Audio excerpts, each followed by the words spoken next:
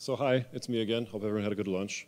The second part of my sort of Verifier-related presentations is going to be me discussing the BPF graph collections that we recently added, and specifically focusing a little bit on the Verifier changes that were necessary to make these work. My goal is really showing you all some things that we made significantly easier in the Verifier in the process of shipping this, and I hope to get people interested in using some of these Verifier changes in their own stuff as well.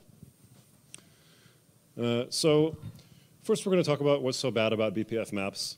Then there will be a short demonstration of just looking at some simple code of how the new style data structures look. And then we will talk about the interesting Verifier changes that were necessary. So the motivation behind all of this work was the SCEDEXT project that Alexei touched on earlier. I'm not going to talk about it too much. There is a great summary on LWN, and presumably folks have probably heard of the project by now. But Tejan, who's one of the main people driving this work, is a kernel expert, but he's not a BPF expert, or at least he wasn't when he started working on it. And as Alexei mentioned earlier, he pushed us very hard to generally just improve the UX of writing BPF programs. And he would always ask us questions of the form like, why can't I just write normal-looking kernel code and just have it work? And one of the things that he didn't really like was BPF maps. There are some problems with the BPF map abstraction in general, and I classify them into, like, I guess, two groups. One of them is unfamiliarity. So everyone's used like the basic hash map, array map, and those types of data structures fit really well into the map API. Others, less so.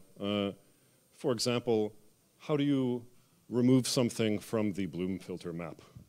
There is a BPF map remove helper, but it just basically doesn't do anything for the Bloom filter.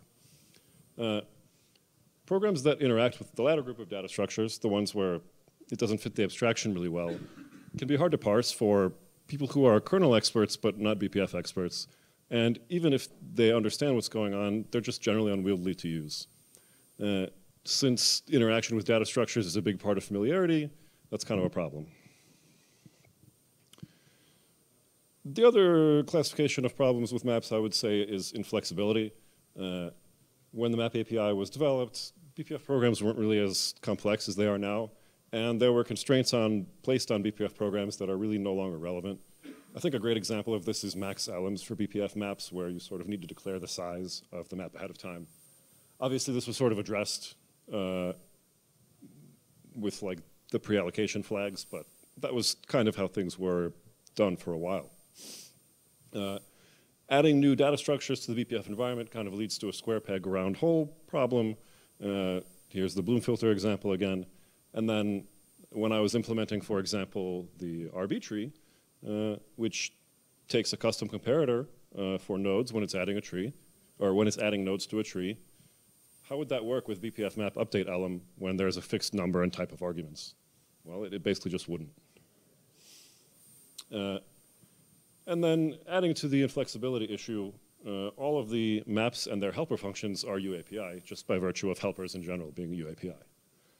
So when we make architecture or implementation decisions that aren't really optimal with the benefit of hindsight, we can't really roll them back very easily. Therefore, the cost of adding a new helper or map is pretty high. But this is a self-imposed limitation. We now have k-funcs, which you could think of as unstable helpers. We have BTF, and we have k-pointers, which Alexei talked about last year at LPC. There's a good presentation talking about like old style BPF, new style BPF.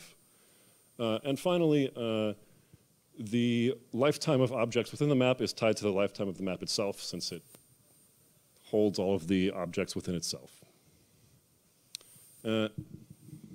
We implemented two, I guess we call them like graph collections in this new style, a linked list in an RB tree.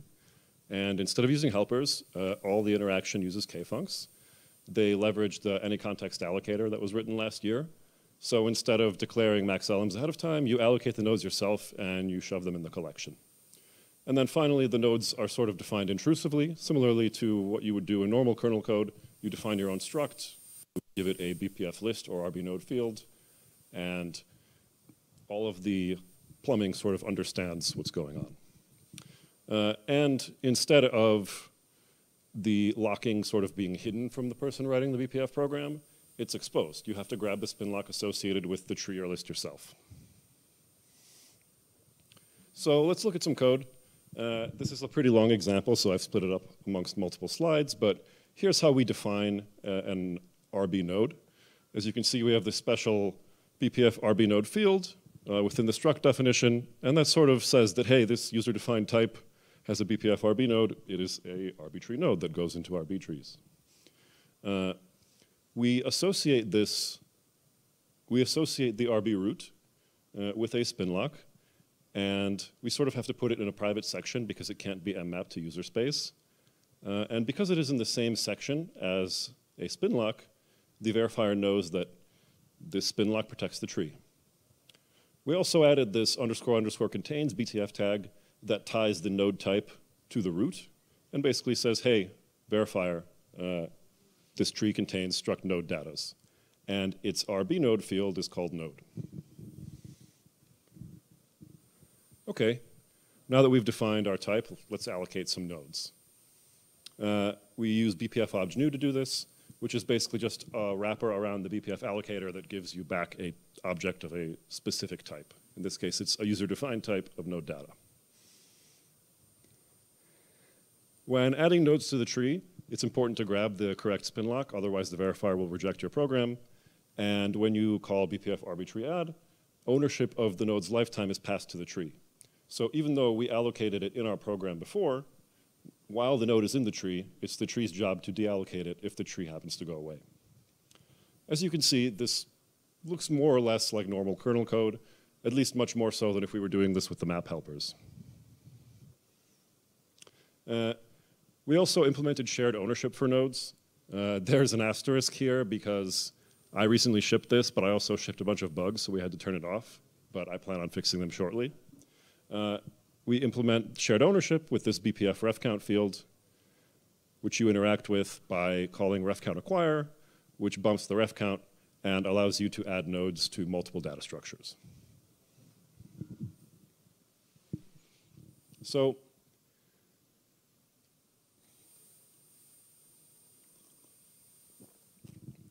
just to summarize some of the interesting verifier changes, I touched on BPF obj new and BPF obj drop before. They are basically the malloc and free of this sort of new style data structure. It says, give me a typed object of my user-defined type. BTF field and BTF record are generalizations of a pattern that existed before this work. So let's ignore BPF data structures entirely and let's just talk about spin lock and timer. Those are special fields that you could put in your user-defined type. And maps needed to know about them. They needed to know, I contain elements of type X. And within type X, there is a spin lock at offset 40. The BTF field and BTF record work really centralized this logic amongst the various disparate places where it was and made it much easier to add new fields. We also implemented strong and weak references for local k-pointers. In the code, these are called owning and non-owning references, but that's basically more or less what they are. And they express ownership, or for non-owning or weak references, lack of ownership over a k-pointer's lifetime. That allows us to interact with things that we have added to a data structure without necessarily taking ownership of its lifetime. And finally, we have BPF ref count, which integrates pretty seamlessly with BPF obj new and BPF obj drop. So most of these things are not tied to the BPF collections super heavily. I hope that if you have a need for shared ownership of user-defined types, or you generally just need to interact with user-defined types, that you check out some of the implementation behind these things and use them in your idea. That's it for me.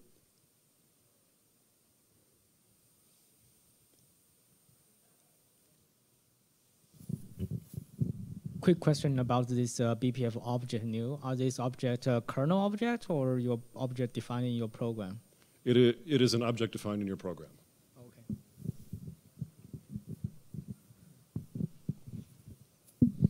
So one interesting thing that we use maps for is kind of communicating with user space, which is great for debugging, etc. Sorry. Do you have any ideas how these kind of implemented in BPF structures, what could that look like? How could user space? I think that's a very good question, not just from the communication with user space perspective, but also from the visibility perspective. One thing that's sort of missing currently that we're aware of that we need to improve is making visibility from user space better. Currently, you know, BPF tool, you ask it to show me all the maps. It does a very good job dumping information about them. If we go back to this example, if you're familiar with libbpf internals, this private section happens to be implemented as an array map. So in this example, the RB root and the spin lock are part of a one-element array map. They're just part of the one map value that's there. So presumably, we could extend BPF tool to recognize that there's an array map with an RB root in it and dump its information or make it possible to otherwise interact with it. But it should work in general, right? Like, I mean, BPF tool aside, like your user space could just read that memory and then it would have access to the RB tree. As long as you knew the structure, you'd be fine, right? So actually, the reason this private define exists is that we don't want this memory mapped into user space because we can't map spin lock into user space. Meaning your concern is user space would write to the spin lock? Could you do a read only? Did the folks who implement spin lock have opinions here?